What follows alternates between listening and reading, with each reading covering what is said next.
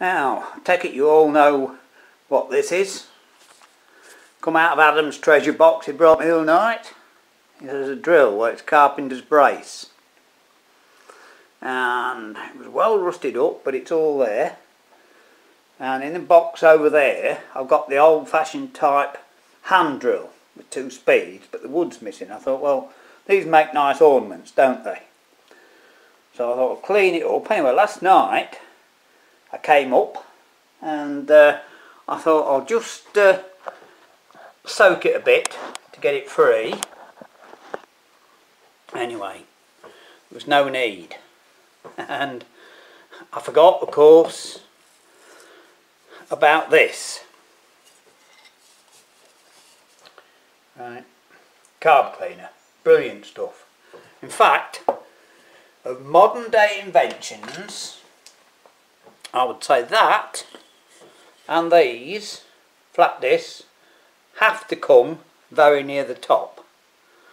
So instead of having to soak it and struggle for hours, I did 10 minutes and look, it just wants a quick clean up. That was absolutely seized up and it's now free.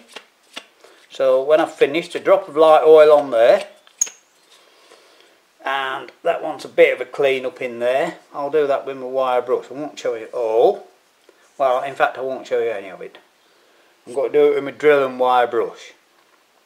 But and then I'm sure one of my friends has got an old bit with the 4 things, or if not, I'll buy one at Carpenters, you know, because it's got to be a nice ornament, isn't it? I think it's going to be worth it. So we're just going to, I thought we'd have a change today. I've done plenty of rings, and I've nearly worn my things out, so that wants a clean up. So all I'm going to do is clean it up and oil the wood, and we'll see what it looks like later. As I say, I won't. You know about cleaning up, you know about wire brushing. Talking of which, on, I don't want to share anything, but on Facebook there was someone put up a thing about tools, which I thought was very funny. So just now I've actually, I copied it, so what I'll do, I'll only leave it up 10 seconds, and then if you're interested, you can stop the video and have a look at it. So we'll do that. Right, I'll get on and do this. Well, I'll just show you where I've got to. Got the thickest off so far. I used that wire brush in my drill with it held in the vise and round, and then I put that small one in. And I've just done that little bit there and it's come quite good, so I've got to keep twisting it round, of course, to do it all, but we're getting there. That's the main thing, isn't it? So look, looking better already, isn't it, eh? And a little bit of oil on there and here, and it's all going to work quite well. You know, like I said, it's only an ornament, but well worth doing. Yeah. Right, we better do a bit more. Right, I've come over in the bit of natural light to show you it. There we are, that wasn't so difficult, was it? Yeah, actually I'm lying, it was. I found that little brass wire brush which seemed to do a better job. So I cleaned it up first with the steel one in the vise, got the thickest off, and then went over it with that brass one, and it's been very difficult to get in all the little corners. And I have found a number on it which you can't see on this camera obviously, but you may in a blurry thing be able to see it, so when I next get my glasses on I'll read it to you, but that's the only markings that I can find on it, so there you are. Anyway, right, I've just got the chuck to clean up and do. I'll get that done and then we'll just sand the bits of wood.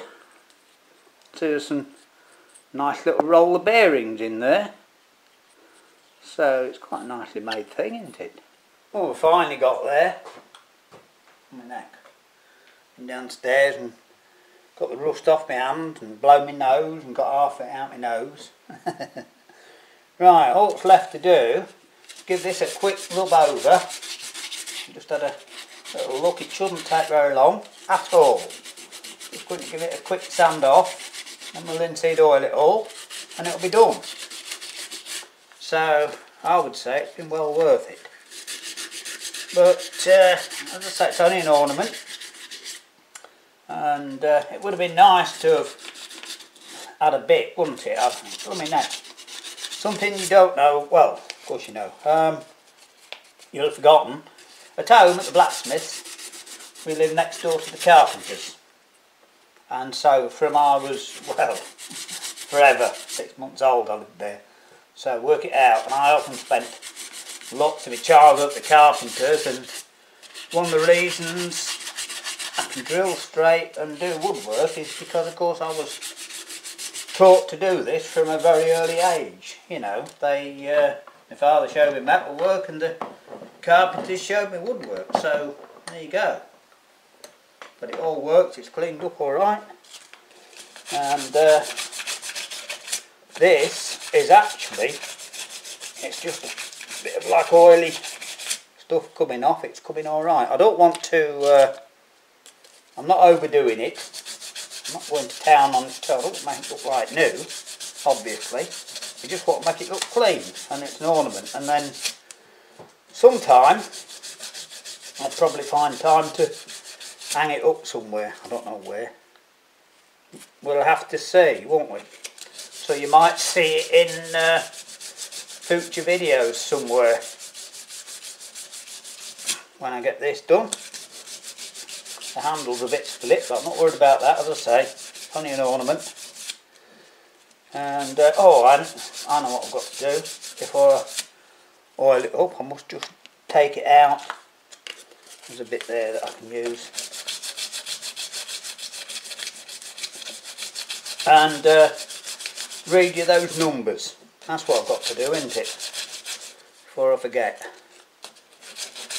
And then somebody, I haven't looked, you know, I've been downstairs and had a quick break, coffee break, and I've, as I say, I haven't looked yet for any numbers or anything, but I was hoping it would say Stanley on it, but it doesn't.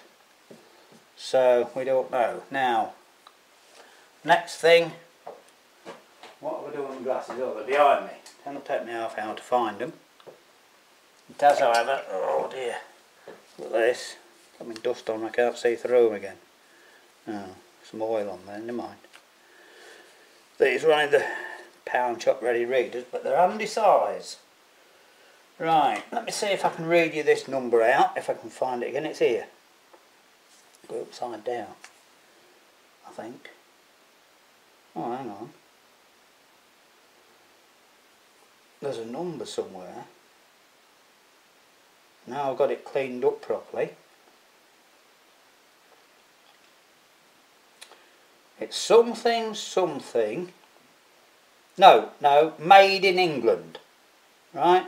I can read it properly now. I did have a look before. There's a number the other side. Right, it says made in England on there. And like I said, you won't be able to read it, but I'll bring it near enough. And it's the other side's got the number on. I hadn't cleaned that side up. And on here it says, I think that's a C 196 dash, no, an arrow. Oh, it's got the military arrow on. That's what that is. And then it's 1952. So it says there C 196. Then it's got the military arrow on. And 1952. So I think that's all right. Cheers, Adam. Chuffed with that. Oh, got an oil hole there. I've not got out. So I'll do that afterwards. You know, rather than stop and start again. We're nearly at the end, aren't we? So I've got some linseed oil here. And we'll just give it a quick coat of that. That's what I like about woodwork and things like this. It does a good job and it doesn't take long.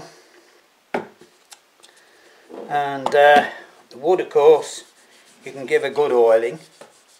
You've seen that on lots of, all my woodworking videos.